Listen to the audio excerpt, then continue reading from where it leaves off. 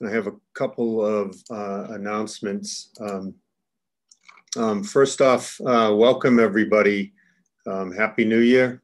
Looking forward to a very different and more pleasant and healthy 2021. Thanks for joining us this morning. First, our kudos. And the first one is from Hebert-Davies, who is an emergency medicine resident at Madigan Army Medical Center. And Garrett sent a very nice note thanking Madeline Jackson for the great care she provided when Dr. Davis's mother fractured her ankle and was treated at UW. So thank you for that, Dr. Jackson. And the second kudo of the month is from Dr. Jeff Friedrich, our own Dr. Friedrich, who also sent a very nice note thanking Akam Dillon and Alex Higgins for taking excellent care of one of Dr. Friedrich's children when they broke their distal radius and ulnar while they were snowboarding. Thank you, Dr. Dillon and Dr. Higgins. Aaron, can you project that slide for me? So before we get started with Grand Rounds, I just wanted to congratulate Drs. Walker and Dr. Taylor for what I think is a really powerful position piece that was just published. I think it's just coming out in the paper version of the journal on our collective responsibility to dismantle systemic racism. I'm grateful that they included me in this. They did the heavy lifting, and I can tell you that we've been immersed in this quite a bit, particularly in the School of Medicine and the University of Washington, and yet I was able to still learn a lot from working with Mario and Greg. I don't know if it's just fortuitous or whether things are actually changing, but it's striking to me that purely coincidentally, I was intending to project this morning, and I think everybody is aware of the somewhat astounding results in the Georgia election with the first African-American to be a senator from Georgia. So I would just leave you with that. Our residents, I think our children have this figured out. And as I learned from helping prepare this editorial, all we really need to do is follow in their coattails. And I think things will really be different and better for us. So I am gonna send out a link to this. And again, congratulations to Mario and Greg. It was an amazing, this, as you might imagine, was a little bit controversial for the journal, and it underwent a remarkable number of very thoughtful revisions. And so with that, we'll begin Grand Rounds. I'm Howard Chansky. I'm the chair of the Department of Orthopaedics and Sports Medicine. And this morning, it's my great pleasure to introduce Dr. Corey Schiffman, who is one of our fourth year stellar residents, and Dr. Jonah Hebert-Davies, who is one of our trauma faculty based at Harborview. And they are going to talk this morning about the management of proximal humerus fractures. So thank you.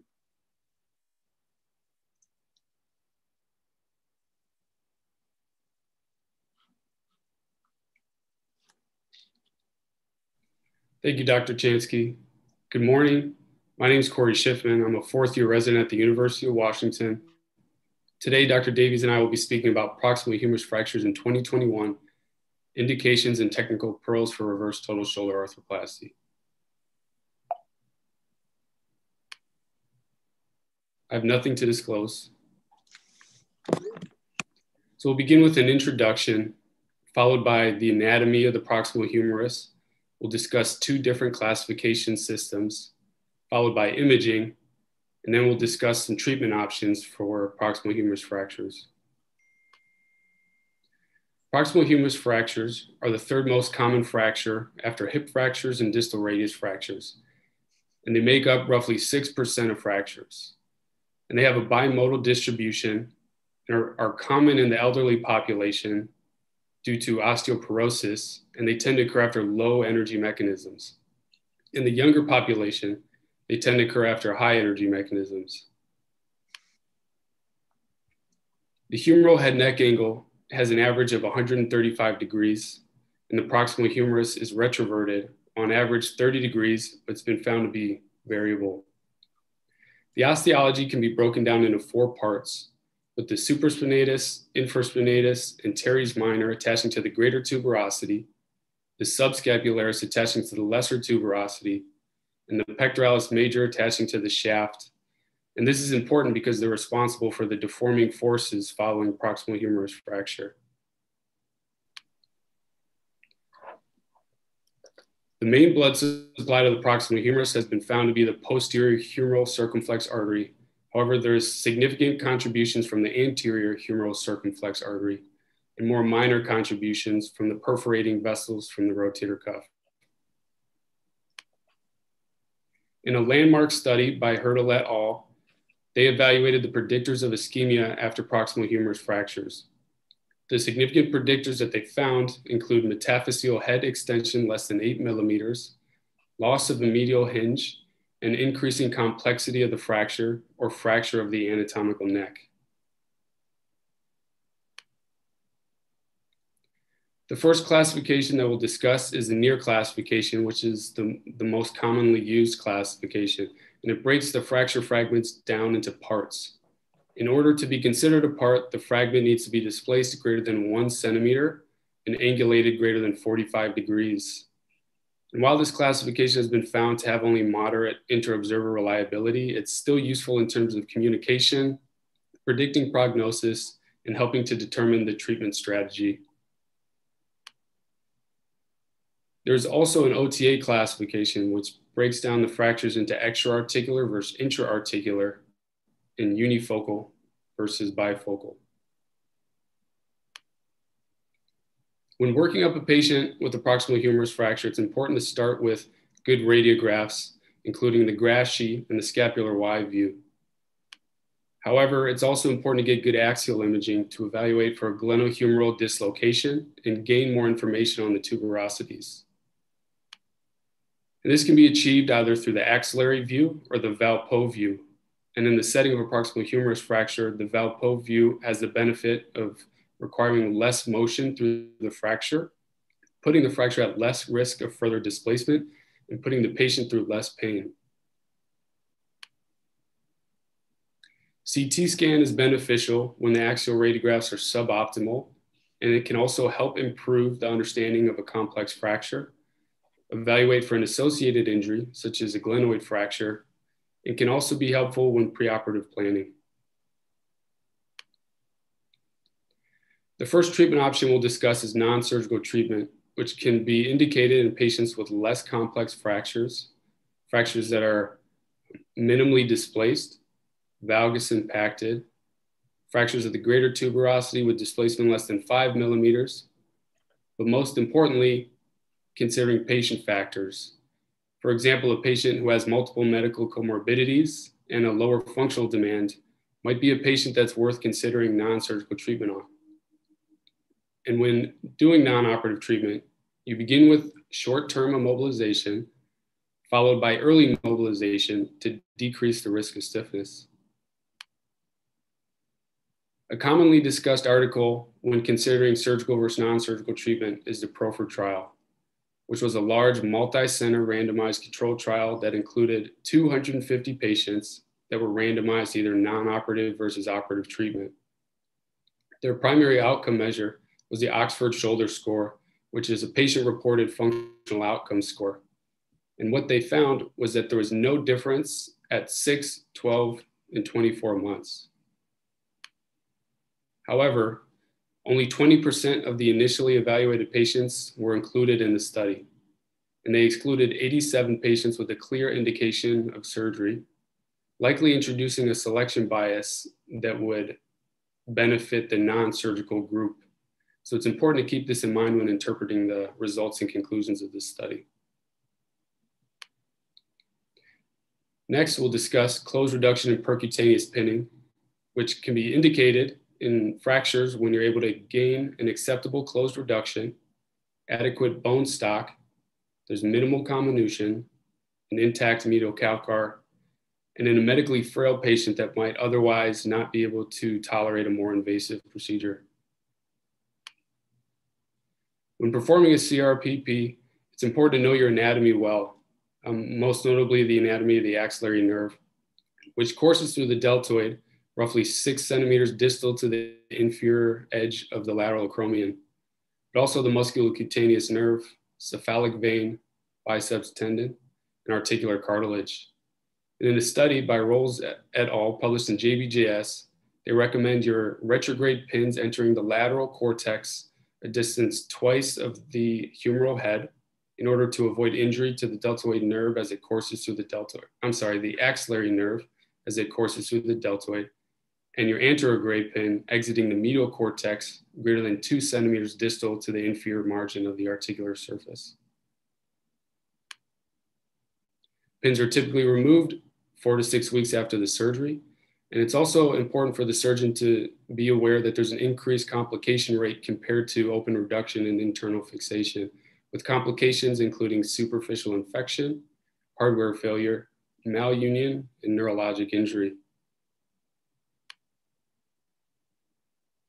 This brings us to discuss open reduction and internal fixation, which is indicated in younger patients with more displaced fractures or simple fractures in the elderly.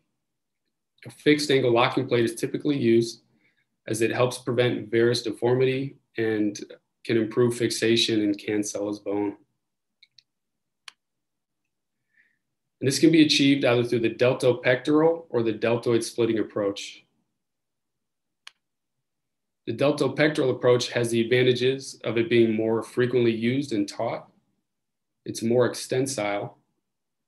However, it's more difficult to access the greater tuberosity, and the anterior circumflex vessels are at increased risk, which, as we discussed, is an important contributor to the blood supply of the proximal humerus. The deltoid split has the benefits of improved access to the greater tuberosity, as well as having improved lateral plate positioning. However, the axillary nerve, as we discussed, is placed at increased risk, and it's more difficult to access the anterior medial aspect. At the end of the day, the approach comes down to surgeon preference. While the deltopectoral approach is the gold standard, the deltoid split is helpful for some fractures, such as isolated greater tuberosity fractures and valgus 2 or 3-part fractures. It's also important to recognize medial calcar bone loss because it can lead to an increased risk of failure into varus. Therefore, it's good to know the different augmentation options that can be used to increase the inherent stability in your construct. This radiograph shows the use of the fibular allograft strut, caged implant, and calcium-containing bone substitute. Next, we'll discuss hemiarthroplasty, which is indicated in younger patients with fractures with increased risk of failure or going on to osteonecrosis after open reduction and internal fixation. It's important that the rotator cuff is intact and still attached to the tuberosities. The outcomes following hemiarthroplasty are associated with restoring the anatomy of the proximal humerus, most notably the position and healing of the tuberosities, but also proper humeral height and version. This image on the left demonstrates a malunited greater tuberosity, which is causing impingement and external rotation. The image on the right shows the important landmark of the pectoralis major insertion with the goal of having the superior aspect of your humeral component roughly 5.6 centimeters superior to the insertion of the pec major tendon. And lastly, I wanted to introduce the topic of reverse total shoulder arthroplasty, which is indicated for older patients who have fractures with increased displacement and increased non-union risk, who have lower functional demand, but also a lower fall risk. And with that, I'd like to pass the discussion to Dr. Davies, who will go into more depth regarding reverse total shoulder arthroplasty for proximal humerus fractures. Thank you.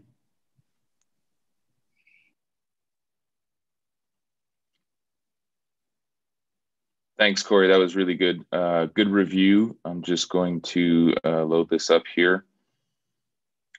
All right. So Corey wanted to talk about the place of reverse shoulder arthroplasty in fractures. And I think it's something that as a sort of dual trained or dual hat surgeon, both shoulder and elbow and trauma, I have to deal with a lot. And oftentimes we have to defend the position of this surgery because of sort of it being a newer thing, or newer now, maybe less now, but before, and seeing if it's really worth the investment. So hopefully we'll be able to get through that. And I don't have any relevant disclosures for this talk. And, you know, really the objectives of this talk are going to be to talk about the place of reverse shoulder in proximal humerus fractures and look at all the current literature, really going to try to sort through it and avoid all the fake news that's out there. And then for the residents, I'll talk a little bit about tips and tricks for how to do a reverse shoulder for fracture. And hopefully, you know, the holiday season just passing by, we'll be able to untangle the mess and have something like this. So that was a really good review that Corey did about sort of talking about the different background stuff for the proximal humerus. And the biggest thing that I would say is, you know, there are very different fracture patterns in different patients, right? And so this fracture in this type of patient is a totally different animal than this fracture in this patient. And one of the most important things we can do is really adapt our treatments to these specific patients and to their demands. The problem is, you know, usually what we do for evidence-based medicine is apply the current literature and just do that. And that's what we think, you know, our best guess of the right treatment is. And then when the literature changes, we change our practice. But the problem with proximal humerus is really there's a rapidly evolving literature. And then the other problem is, just like you saw, it's a really heterogeneous population. To get any type of conclusion, we need really large cohorts. And sometimes in the middle of studies, you know, technology changes. And so what was once published is maybe no longer applicable. So we'll try to sort through that. But going through literature of proximal humerus fractures in the past, you know, 5 years, you cannot get away from talking a little bit about the PROFER study. And this is a large study that was done based out of the UK. And just like Corey talked about, they found no difference in treatment between operative and non-operative. And, you know, we talked a little bit about how much how many patients were excluded. But one of the biggest things is they excluded patients that had a clear indication for surgery. And that determination was made by the surgeon. And, you know, so the question is, how representative is that, right? But the problem, when you look at the impact of this study, is it has changed practice for a lot of people. And so a survey that came out 2 years ago looked at, you know, have people's practice changed with regards to non-operative treatment? And the answer is yes. And so the other problem I have with the PROFER study is, you know, the fracture on the left really isn't the same as the fracture on the right. But in the PROFER study, there's really no difference because they included all comers, whether people thought they were surgical or not, unless they were excluded. So, you know, a meta-analysis that came out last year tried to sort out through some of these things, and they really separated out the 3-part and the 4-part proximal humerus fractures. And they did a meta-analysis of meta-analyses, which is a very statistical thing, but basically looked at open reduction toe fixation versus non-operative treatment for these 3- and 4-part fractures. And, you know, obviously they didn't include the PROFER study in this meta-analysis, but what they found was for these more displaced, more comminuted fractures, there was a better outcome with surgery. However, there were higher risk of complications, which is fairly obvious. You know, the one thing that's important is that when we do surgery, we have to remember this is not harmless, right? There are a significant amount of complications. We have gotten better at this surgery, but there's still about an 11% risk of non-union, fracture fixation, AVN. And when the group out of Scotland looked at their long-term results at 10 years, they had about 74% survival free from reoperation. So that means that 26% of patients were revised, and that's a pretty high number when you look at it. So obviously these are not, open reduction to fixation is not free from complications. Well, what about hemiarthroplasty? That's been used for a long time for these 4-part fractures in older patients. And I think, we'll see later on in the literature, but for me, this has gone down as far as the indication. Maybe slightly younger patients that have higher demands, but that have very bad joint injuries would be the sort of the primary indication. The problem with hemiarthroplasty, as we know, is that the function and the outcomes are totally related to healing of the tuberosities. And that would be great if we had a really good way to heal, to reliably get these to heal. The problem is, even in the best studies, the range is anywhere from 30 to 90% healing rate. And so if these don't heal, while they do provide good pain, good pain function or good pain reduction, they really don't have good function. And so that's really a less than ideal outcome. When we look at the reverse shoulder arthroplasty, I think we're approaching about the 20-year mark of when it was released in the US. It's been around a little bit longer in Europe, but really this was designed to treat the cuff tear arthropathy, right? The patient that had no rotator cuff, that had no really good arthroplasty option. And how it works is really by changing the center of rotation and changing the primary motor of the shoulder from the rotator cuff to the deltoid. And truly in shoulder surgery, this has been the biggest change in outcomes and the biggest impact on patient outcomes for arthritis. And so, people started thinking, well, tuberosity non-union is very similar to what cuff tear arthropathy looks like. And so maybe we could start using these for fracture. And so we already know that arthroplasty is good for treating pain, but maybe this could give our patients more function and more reliable outcomes. And it is an expensive thing. This, just like the car on the right here, is just when it came out, it's very expensive. But if it gives you good function, maybe that's worth the cost.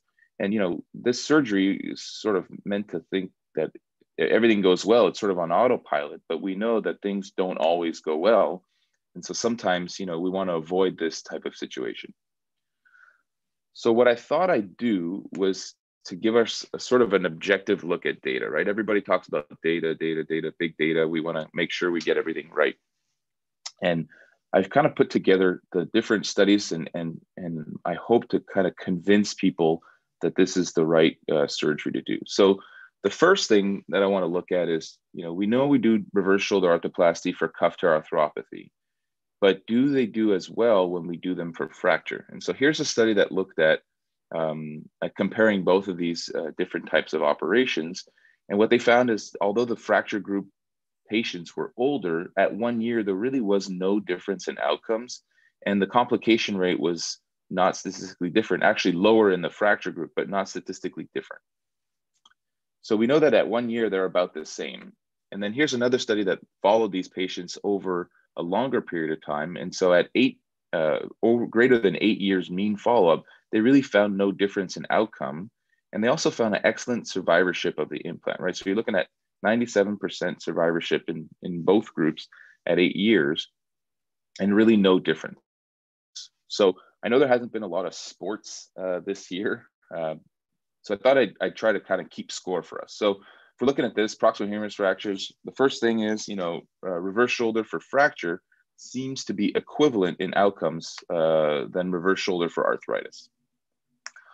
The next thing to look at is really proximal humerus fractures are increasing. We see more of them. We're seeing more of them. It's not just a feeling. It really is reflected in the incidence rate. And so this is a study from Australia, but the rates are similar in the US and the increases are similar.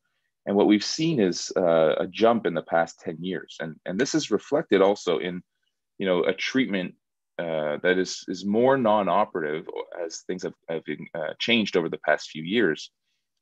But along with that is we've seen that there's been a huge increase in the reverse shoulder arthroplasty used as a primary treatment. And so this has been mostly at the expense of hemiarthroplasty, but also a little bit at the expense of open reduction tunnel fixation, right? And so when we look at this and we look at the patients that are getting this, we have to think, is this a good investment, or are we doing the right thing for these patients? And so when you look at the mortality rate and the epidemiology of fractures in older patients, these are an older group as a whole than those getting it for arthritis. But patient survival is quite high. You look at these patients and they're not necessarily a marker of comorbidity like it is in hip fractures, right? And so at 1 year, you have very high survival rate, which kind of maintains itself over 5 and even 19 years. And you compare that to hip fractures, where 80% to 75% survivor at 1 year, you're really talking about a different animal. And so while the incidence is increasing in proximal humerus fracture, patient survival is higher than in something like hip fractures. It really means that we have to have something that is a good treatment option for these patients, because they will be living longer, and they will be, there will be more of them over the next few years. So why don't we start by looking at open reduction internal fixation? And so when we compare, a recent randomized control trial looked at open reduction internal fixation versus arthroplasty. And what they found was there really was no difference in outcomes. There was slightly better range of motion overall for open reduction internal fixation, but this didn't maintain itself within the functional outcome scores. But what they did find was there was a greater risk of complications and a greater risk of revision surgery in the open reduction internal fixation group. Another study that came out in JBJS in this past year kind of did the same study design. And what they found was not only did reverse shoulder arthroplasty have better function, which was in the outcome scores, but the 4-part fractures, so the more complex fractures, the more displaced fractures, seem to do better with reverse shoulder than the 3-part fractures compared to operative fixation. And again, the thing that they found were there was less complications and less revisions for shoulder arthroplasty. Now, this is a 2-year study or 2-year outcome study, and we don't know how long these will last, but for at least in the early period, reverse shoulder arthroplasty seems to be a better option than open reduction internal fixation. So we'll add to the scoreboard here, and we'll increase the points for reverse shoulder. All right, so the next thing that we will look at, hemiarthroplasty has been used for a long time as a primary treatment for these types of fractures in older patients. And what we know is, like I talked a little bit about earlier, the tuberosity healing really is the key to the outcomes, or to getting good outcomes. The problem is, this tuberosity healing, despite all different techniques that have been described, despite different or improved technology, we still aren't able to get a reliably good result with healing that is sort of applicable to all patients and surgeons. So a recent study that was published in the Journal Shoulder and Elbow looked at a multi-center randomized control trial, and what they found was that patients with the reverse shoulder arthroplasty had better range of motion, improved outcomes, and also improved patient satisfaction compared to hemiarthroplasty. And so when you look at this in a large registry, so Australian Arthroplasty Registry is excellent with regards to data collection for hip and knee, but also for shoulder. And they released their data from the past 10 years last year. And I was at a meeting where they really looked at all of the different parameters. And what they found was, when comparing RSA for fracture to hemiarthroplasty, they really had a better a lower revision rate with reverse shoulder arthroplasty.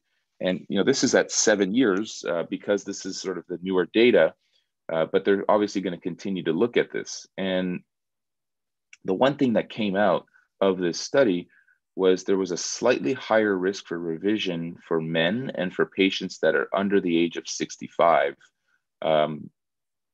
for reverse shoulder arthroplasty. So that's something to remember, and we'll come back to it in just a little bit. here's a meta-analysis that came out in 2018 that included 22 different studies. And since 2018, another sort of 5 to 6 randomized controlled trials have come out looking at this question. So like I said, there's a lot of literature, but this meta-analysis really found that reverse shoulder arthroplasty maintained better outcomes across the board and was actually a more reproducible outcome, with the confidence intervals being much tighter compared to hemiarthroplasty. The patients tended to have better forward elevation with range of motion. And but that being said, hemiarthroplasty had better external and internal rotation when tuberosities healed. And so although reverse shoulder was overall better, there's still some advantage to a well-done hemiarthroplasty. The problem is when the outcomes or the healing rate is so variable, maybe at that point it's better to do a reverse shoulder arthroplasty and give the patients a more reliable treatment.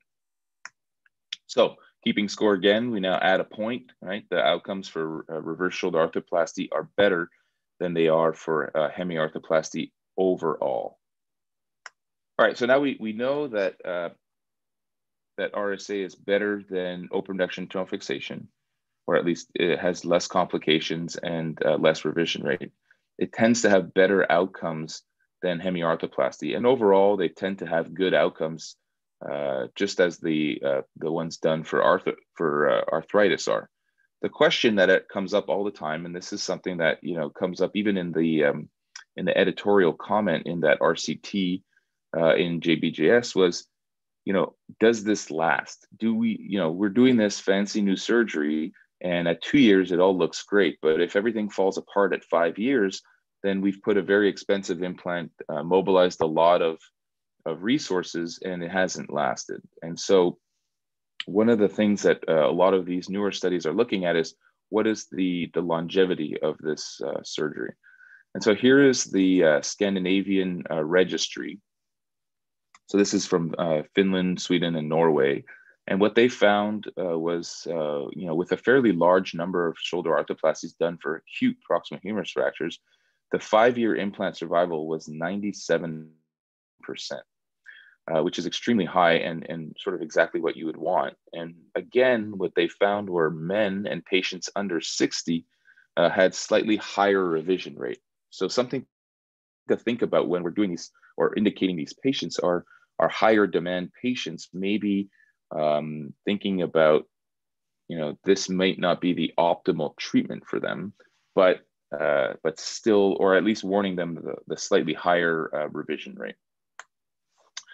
French study that looked, this is a slightly older study because the arthroplasty or reverse shoulder arthroplasty was first utilized in France, but they have a much longer follow-up. And so in 2019, they sort of published this very large case series, 400 cases, that found that, most of their patients did well to very well, and they had a fairly low complication rate. And we'll come back to that because it's important. But most stunningly, they had 91% of patients were free from reoperations at 20 years. And so this is really important data because it probably shows that just like most arthroplasty, once you get over the initial wear-in or the initial complications of infection and whatnot, these are fairly durable implants and durable surgery, and that can provide sort of lasting outcomes for patients.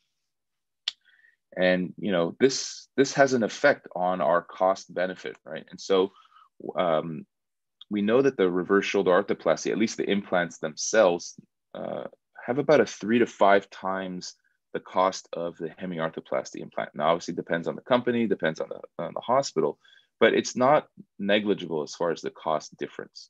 And so a Canadian study looked at the cost utility or cost benefit, creating a model, and did an analysis. And what they found was that incrementally, the reverse shoulder arthroplasty fracture was cost effective per quality adjusted life year increased, and that it was about 3 times under the threshold of what is generally accepted in the literature. And not only did they find this, but they found that these results were maintained to about a 15% complication rate.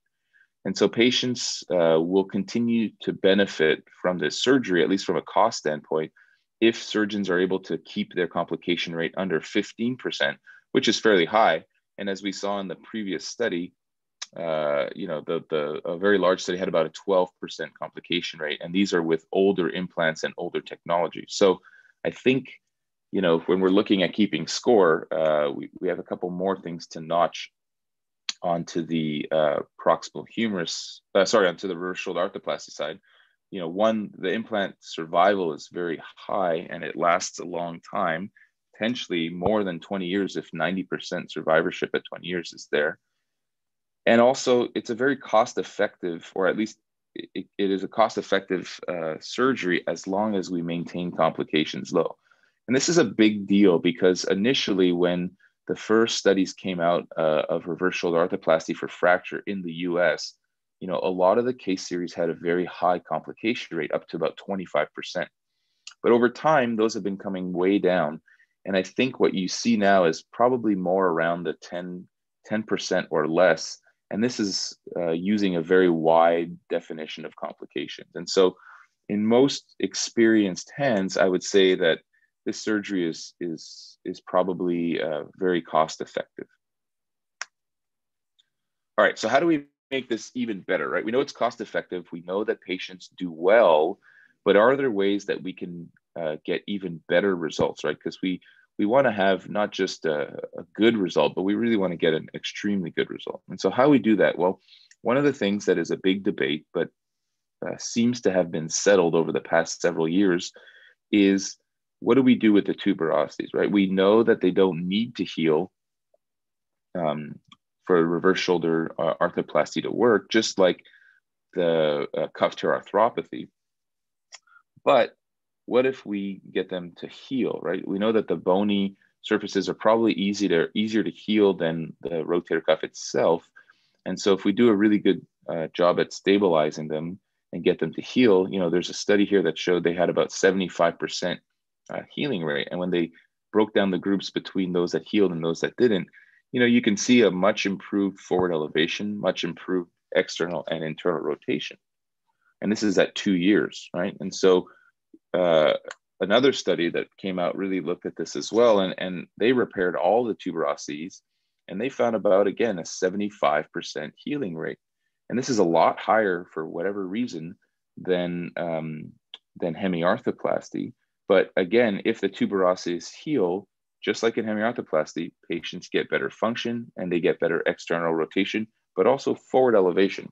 And both of those things have a huge impact on patient outcomes. And so when doing reverse shoulder arthroplasty, I think it's important to try to get the tuberosities to heal, and taking the slightly increased surgical time and effort required to get good tuberosity fixation and getting them to heal. So keeping score, again, we know that if you try to fix the tuberosities and you get them to heal, patients will do better, okay? Well, what else can we do to do better? One of the things I hear often is, either another surgeon calls me or transfer center call or one of my colleagues is, there's a patient who has this displaced fracture, but they're old and they may be sort of not that functional. And why don't we just try to treat them non-operatively? And, if it doesn't work, you can always do a shoulder arthroplasty. And while that's true, I would caution that the reasoning behind that is to maybe not have to do a quote unquote useless reverse shoulder arthroplasty and to decrease the number needed to treat. But it is fairly easier to do these technically acutely.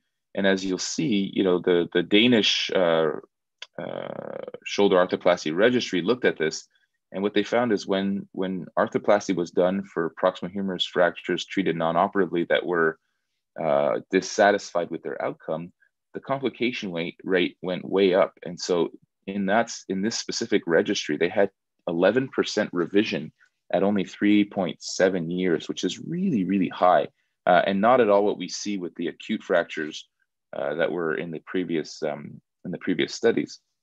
The other things they found were that patients had much poorer outcomes than primary reverse shoulder arthroplasty. So I would caution, although we want to avoid the patient that has a needless arthroplasty, the problem is those that need it would do better with having it earlier rather than later. And so when we look at operative fixation, the same kind of holds true with that, right? So oftentimes people say, well, why don't I just fix it? And if it doesn't go well, you can revise it and do a reverse shoulder arthroplasty for it. The problem is, as this study showed, is there's a very high complication rate for those revision surgeries, and also the clinical outcomes are worse than when these are done primarily. And so these two studies came out this year, but several other studies in the past have also looked at this. And again, time and time again, they found that complications are lower, outcomes are improved, and the reoperation rate is lower when you do these acutely. And so what I'd say is, although we'd like to kind of, we've all treated fractures non-operatively and seen some weird x-rays where we think there's no way this can go well, and patients come back with full range of motion and no pain. I would say, the likelihood of these very displaced fractures doing well is probably lower than we think. And if you're going to do surgery, kind of maybe look at the patient, look at their demands, and if they're relatively, high or functional, then maybe doing a reverse shoulder arthroplasty early is probably a better idea. So, I think the final score shows that for proximal humerus fractures in patients above the age of 60, reverse shoulder arthroplasty is an excellent option, right? It provides really good functional outcome that's equal to that for primary arthritis. We know that they're long lasting. We think maybe 70 to 90% survival at up to 20 years, which means that in a lot of these patients, these implants could potentially last their whole life or more. That the implant itself or the surgery itself is cost effective if you maintain complications low. And, these are better done acutely. And if you look at a few, technical pearls, such as repairing the tuberosities or getting really good at doing these and proficient, then I think we can improve results. And so, I think when you look objectively at the data is pushing more and more into reverse shoulder arthroplasty as a primary treatment for these higher demand, maybe not super high demand, but higher demand patients above the age of 60. And I think, although not conclusive, it really is pushing us in that direction. And so I thought, and I apologize for the faculty, but I thought maybe for the residents, we could go over some of the things, or some of my tips for how to do this, because some will go on to do sports fellowships and to do trauma fellowships and to do shoulder and elbow fellowships, but you'll probably end up doing some of these more and more. And you really want to get good at them so that you're able to maintain your complication rate rather low. And so, if you look at the brochures from the companies, this looks really easy. Just put step 1, do this, step 2, do that. And, next thing, patients come back with full range of motion. But in practice, it's not so easy. And so I thought I'd give you guys a couple of tips and tricks of how to get good outcomes or have the surgery go well. And so it starts with preoperative planning, positioning, looking at the approach, little tips on glenoid exposure and stem placement, and then finally tuberosity fixation. And so the first thing that you can do is, really collect all of the available information. Look at the x-rays, study the x-rays. Look, is there metaphyseal bone loss? Is there a huge amount of neck missing that I won't be able to get a stem to impact there, right? Look at the stem width. Is this a stovepipe type humerus? Am I going to have to cement this? All of these things are easy to see on the x-ray. You can look at the glenoid morphology. Is there an associated glenoid fracture? The other thing is I usually get CT scans, and this can give you a lot of information as well, right? What is the tuberosity degree of comminution? Am I going to be able to maybe plate the tuberosity around the fracture or around the stem, or am I going to have to just suture it? Is there an associated dislocation? Am I worried about glenoid fracture that I won't have enough room to place my base plate? The other thing is look at the glenoid anatomy, look at the version, right? This gives you an idea of how you're going to position your definitive implant. Look at the width of the glenoid, because the base plates come in different sizes. You really want to not have any surprises intraoperatively. And so glenoid version, in the literature is anywhere from, minus 15 degrees to 5 degrees in the normal shoulder. And really what you're trying to do is keep it neutral. So if you see on your preoperative CT scan that you have something at the, plus or minus 5 degrees, then probably just match the glenoid version to what you see and you'll be fine. Ideally, if you have a very dysplastic glenoid, you want to correct it to as close to neutral as possible, but really don't try to correct it to more than 10 degrees or there'll be significant bone loss there. Oops. All right, so the next thing is in positioning. So we position these in beach chair, and the thing with beach chair is the more incline you put, usually the better visualization you get. Soft tissue kind of falls away from the glenoid and from the proximal aspect of the humerus. But the problem is, the more you sit these patients up, the higher risk they have. And so I think you have to look at that objectively with the anesthesiologist and think about how to keep their pressure high enough to maintain brain perfusion, but also sort of play in the sweet spot between better visualization and not a lot of increased risk. The one thing you can do is bring the patient over to the side of the table as much as possible. And what that does is sort of clears the arm as much as you can so that you can get better access to the glenoid.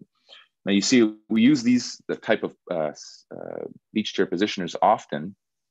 And when you're doing a arthroscopy, you want to move the posterior support over as much as possible to clear the posterior aspect of the scapula to allow for you to manipulate the camera. But I would suggest when doing arthroplasty, you actually keep that underneath the scapula so that you can have something to lever against and stabilize the scapula.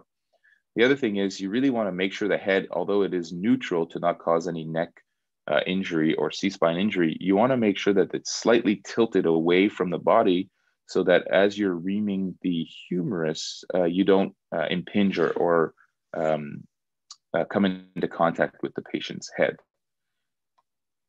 Finally, I think when positioning, I use an arm positioner. You could also use a Mayo stand very effectively, but use something that both supports the arm and allows you to get full range of motion to test the stability, test the range of motion, and make sure that you're really happy with the surgery before you leave the OR. Finally, a lot of these tables have kidney supports, which are great for keeping patients on the table, but in the smaller patients, they can prevent adduction. And so you really want to make sure that the patient can get their arm all the way over adducted so that you can ream the humerus properly. And if not, you might want to take that kidney support off and supplement either with a seatbelt or with taping the patient over to make sure that you're not going to impede your surgery. With regards to the approach, Corey talked a little bit about doing a deltopec versus deltoid split for fixation.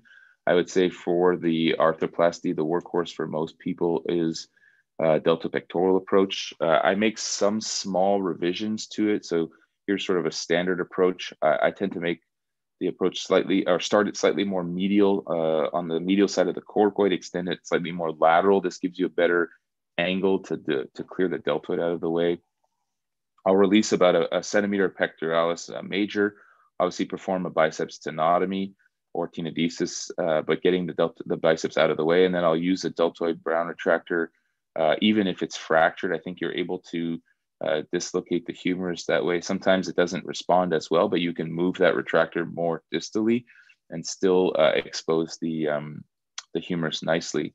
I do release the coracoacromial ligament in all these, and I know Dr. Matson doesn't necessarily agree, but I think if you're doing these, especially if you haven't done a lot and you're doing a reverse, it helps with visualization, it helps with mobilization. And if you're not planning on revising these to a hemiarthroplasty, then it's probably just fine. The good thing about the glenoid exposures, usually it's the hardest part. When you have a humeral head fracture, you're able to remove the entire humeral head. So it does make glenoid exposure easier. But I think if you take a couple of systematic approaches, you'll see that you get even better visualization. And once you get good visualization, really it becomes a much simpler and much more reproducible surgery, even for people who have done less of them. So remove the humeral head, and then I perform an anterior capsule release. So that means removing or releasing the capsule from the subscapularis and the MGHL anteriorly. And then after palpating the axillary nerve, I'll release the inferior capsule both off the humerus and off of the glenoid. And as long as you're palpating the axillary nerve and protecting it, this is safe and really does help to get more mobility of the humeral shaft and dislocate it posteriorly, which gives you a much better view and access to the glenoid. And then I take these Bankart retractors and I go, put them around the humerus, kind of like this. I push the tuberosity anteriorly, and I really identify the inferior border of the glenoid because I want to make sure that I'm seeing that when I'm putting the base plate relatively low or near to that portion of it, so that I'm not creating any risk of notching. With regards to the stem, we talked a little bit about it, but you really want to make sure you're able to adduct the arm over as much as possible, basically until it's stuck to the patient's body, and that you extend the arm slightly. And then you can use retractors. Here I use Dara retractors, but you can also use the deltoid retractor to kind of dislocate the humerus anterior. And if you place certain things, like I usually put the Bovie holster in a position where I can clamp the anterior retractor to it so that's holding, and this allows me to be to not have somebody holding it that might be in the way, but still have a really good access to it. And so, I think when looking at the humeral shaft, if the metaphysis is present, or if the humeral neck is present, then I would say impact the stem down to the bone, and this will give you a good stable base to build up from. If it's not present, then I would say kind of impact it all the way down to the shaft until you get to a stable position. And if you think that this is that there's enough height in their buildup, so right, we know that the both the stem, the polyethylene, and the platform, or the in another type of prosthesis, the proximal portion of the stem can be built up to create some offset. If you think you can build that up sufficiently to get a stable implant, then impact it down to the bone. Otherwise, you really have to start thinking about cementing the implant slightly proud to give yourself enough buildup, because these don't come in sort of, plus 15 centimeter polyethylenes. And then, ideally, you really just want to lengthen not more than 2.5 centimeters compared to the contralateral side. And so this is where, repairing the tuberosities come in, and trying to give you more stability. And so, when you're trialing stability, something that you can do, and if you're not sure, is get an intraoperative x-ray. What does it look like? Have I recreated Shenton's line adequately? Have I, is the stem look like it's the right size so that it won't subside? And really what I do now is I impaction graft a little bit around the stem to give it some rotational stability. And what I found is you're able to, impact the stem, trial it, and really mobilize the whole shoulder and be sure that this is the right implant and the right stem position before you choose the definitive one. When I do cement, I tend to use a very minimal amount of cement, and sometimes combine it with partial impaction grafting. So you can see here, this is not the sort of whiteout cement that had been doing for hips and stuff in the past. It's really to control rotation and to prevent subsidence.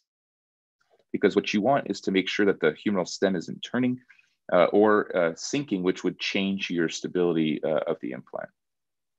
Finally, we talked a lot about this, but fixing the tuberosities and repairing the tuberosities is important. And I think a couple of tricks are: one, use multiple sutures, 3, 4, 5, 6 sutures sometimes on the tuberosities, and make sure you're not going through the bone, but rather at the bone tendon junction. And the reason why is that oftentimes in these patients, the bone is quite poor quality. And if you put a stitch to that, it'll rip right through. The other problem people do sometimes is put it through the tendon more medially.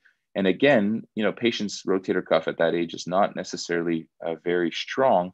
And what happens is it can rip through to the bone tendon. And so if you tie a knot really tightly through the tendon, but then it rips through, then it'll loosen. And what happens is instead of the tuberosity staying where it is, it'll migrate proximally. And so one of the issues or one of the trips is really to just get the bone tendon junction or the suture right at the bone tendon junction. And then I combine multiple vertical and horizontal sutures, meaning I have sutures going straight up and down from the humerus to the tendon, and also from the tendon to the other tendon and to the stem itself. And if there's no contact between the stem and the tuberosities, then I do bone graft using the humeral head, which you can kind of see here. And so in summary, I think that the reverse shoulder arthroplasty is a complex surgery, but if you break it down and you take every single aspect of it, you kind of go through it sequentially using the several tips, positioning, placement of retractors, and really getting good exposure, and more importantly, getting familiarity with it. I think it can be done and give a good outcome for almost everybody. And so in conclusion, I think that the reverse shoulder arthroplasty for proximal humerus is a reliable option for patients that are above the age of 60. I think it provides really good outcomes, both functionally and with range of motion and with patient satisfaction. It has a relatively low revision rate when done by people or by surgeons that are experienced in this surgery. The implants tend to last a long time, and this makes them cost effective. And obviously, we think that they're better when they're done acutely and not done in a revision fashion. And I'll compare it to this car that's in this image. And when these cars came out almost 10 years ago now, people said they're expensive, they're not a good investment, they won't last, they're sort of a novelty. And if you look at how they've grown over the past 10 years, the reliability factor, the safety factor, the outcomes, if you will, have really gotten a lot better, or have shown that they've lasted. And they have the #1 satisfaction for a lot of car owners. And so what I'll say is, just because something is new and shiny and expensive doesn't necessarily mean it's wrong. And I think obviously we need better, or to make sure the data over time supports this, but probably as we get better with surgery, this will be maintained over time. Thanks. And thank you, Dr. Hebert-Davies and Dr. Schiffman. That was fantastic. I think you both probably convinced most of us that is the way to go for these fractures. There are a couple of comments and questions. Dr. Matson, if everybody looks in their chat section, has referred people to an article on his shoulder blog spot. And Dr. Kwan complimented your talk, said awesome talk. And he had a question about use of an application of a coaptation splint for initial management of these fractures. Chris, do you have any, you want to just unmute and ask the details, mention the details of that question? Yeah, thanks. Really, really nice work, you guys. It was kind of, just on proximal humerus fractures in general, I feel like there's a lot of pain involved in a coaptation splint, or at least the memories of that are still fresh as a resident, trying to put them on, and patients or people complaining about them, and just thoughts on that, for whether before you've decided surgical, non-surgical, either way, just people's faculty, maybe thoughts on whether it should be done, should not be done. Because I know there's some faculty that say there's no use for it at all, and some people that think there is a use for it. Yeah, I mean, I think for me, proximal humerus fractures don't get coaptation splints. I think proximal humeral shaft fracture, you might be able to, sort of potentially convince me. But for me, proximal humerus fracture, regardless of how displaced or how many parts or how much combination, go into a sling. Generally speaking, these patients don't stay in the hospital after their ED visit. They can go home, and then I see them in clinic, and then we have a talk, what's the optimal treatment for these patients. Now, obviously the ones that are dislocated, that might be a little bit different, but I think we've gone, at least for most of our, or if not all of our patients that have these in the ED, is really sling, and then, just kind of have the discussion about what the next steps are. And again, I want to stress, although this is, the whole talk was about reverse shoulder for treatment, the vast majority of the patients coming in have minimally to non-displaced fractures and are getting non-operative treatment. So I think, putting them in a splint or anything like that's probably unnecessary. So something like a sling is good, and then just range of motion for the elbow, wrist, and hand is tolerated. And then just kind of following up with them in clinic over the next sort of maybe 7 to 10 days. Dr. Clavino also commented, great talk. His question was, what are the activity limitations after reverse shoulder arthroplasty for proximal humerus fracture? Yeah, so I think, and I don't know if Jason's on, I know we have sort of a slightly similar ways to do it. We kind of protect the tuberosities immediately after to get them to heal, because like those talks, or like those papers showed, if the tuberosities heal, patients tend to do better. So my way of doing this I protect the patients for the first 4 to 6 weeks with no active assisted range of motion of the shoulder, but I allow them to use their arm at sort of waist level. And then after that, I get an x-ray, and if it looks like it's healing nicely or hasn't displaced yet, then I let them start to do active assisted range of motion. And then sort of longer term, sort of what you're probably asking is, do we, let patients go back to manual labor or things like that? And I think the answer is ideally no. And, you can come up with a weight bearing limit, or you can't lift more than 20 pounds or 40 pounds or whatever. The problem is, just like O'Driscoll showed for the total elbow, is there's a 0% chance of them, adhering to those things. And so I tell people to make smart decisions. I say the more you use it, the more you'll potentially wear it down. But if you use it within reason, it's probably going to be okay. And it's just like a fast, shiny new car. If they, speed and up and brake at every intersection, they'll use the brakes, they'll use the tires faster than if not. And if they, sort of manage it a little bit more, then you can still be driving that 30-year-old car around and having it looking good. So while I don't really limit them per se, I try to tell them to avoid certain activities, especially sort of repeated lifting overhead with heavy weights. But otherwise, I have patients that go bowling. Maybe they use the smaller balls instead of the big balls, and I have patients who go golfing, and I have patients who do all these things. And probably the ones that want to parachute out of a plane, probably not a great idea. But otherwise, I think you kind of have a discussion with the patient and put it on them.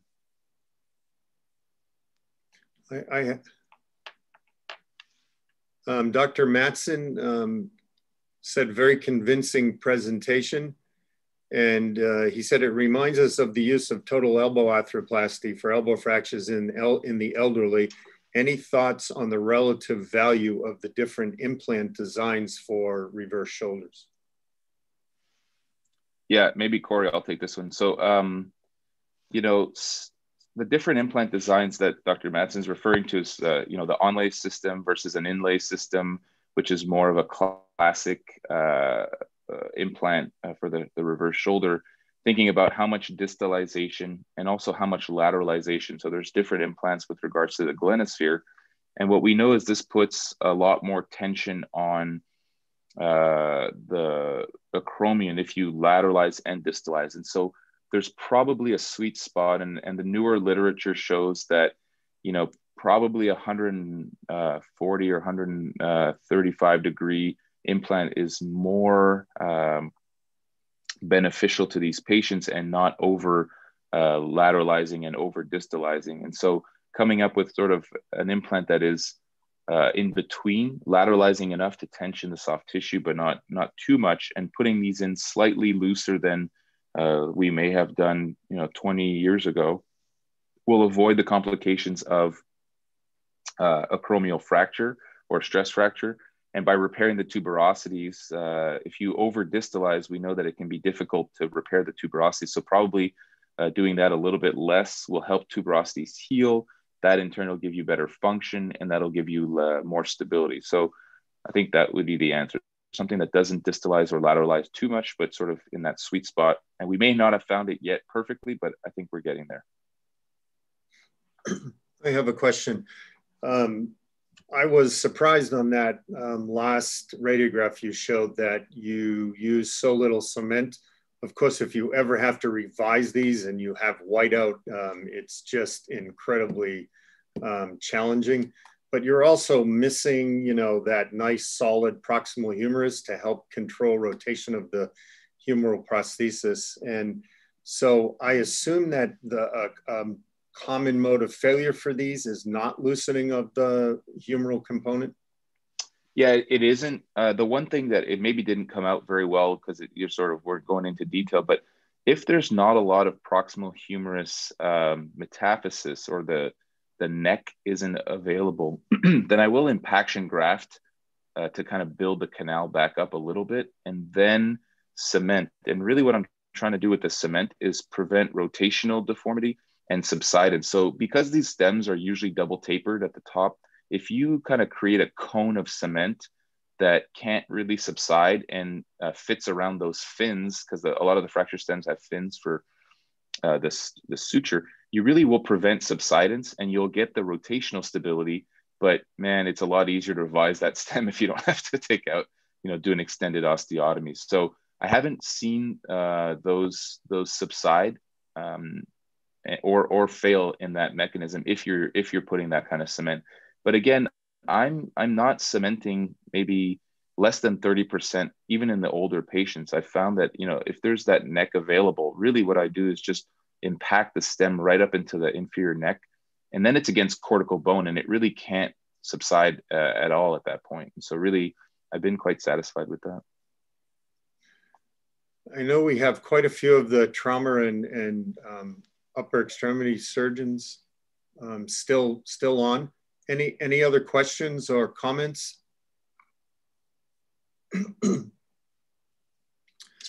Dr. Koo is asking, what is your algorithm for young active patients with significant 3 or 4 pad fractures? In these patients, do you ever opt for reverse shoulder arthroplasty? So I think the answer is no. I try to be very judicious with the use of reverse shoulder, and young patients get fixation because, I think if you can get the tuberosities to heal in a 40-year-old or a 45-year-old or even 55-year-old, and they go on to AVN, I still think that well done total shoulder arthroplasty with good rotator cuff will give them better function. They can probably get near total function, whereas a reverse shoulder in a 50-year-old probably won't give them the same type of outcome that they want. And so I tend, at least for me, I know that some people across the country have been doing them in patients that are younger and younger, but I tend to sort of it's not a hard line in the sand, but I think 60 plus is starting to be a good sort of gauge of when to do these reverse shoulder arthroplasties. Excellent questions. Anybody else? We still have 40 people hanging in there who haven't gone to clinic or the OR yet. I think that is it. Well, thank you. You see the comments piling up in the chat area, and that was fantastic. I certainly learned a lot, and it was a very convincing presentation. I hope everybody has a great day and great week, and happy 2021. And I learned during Grand Rounds today that it's actually Dr. Walker's 31st birthday. So happy birthday, Greg. Virtual clap for you. So everybody take care. Thank you. Thank you. Bye-bye. Thanks.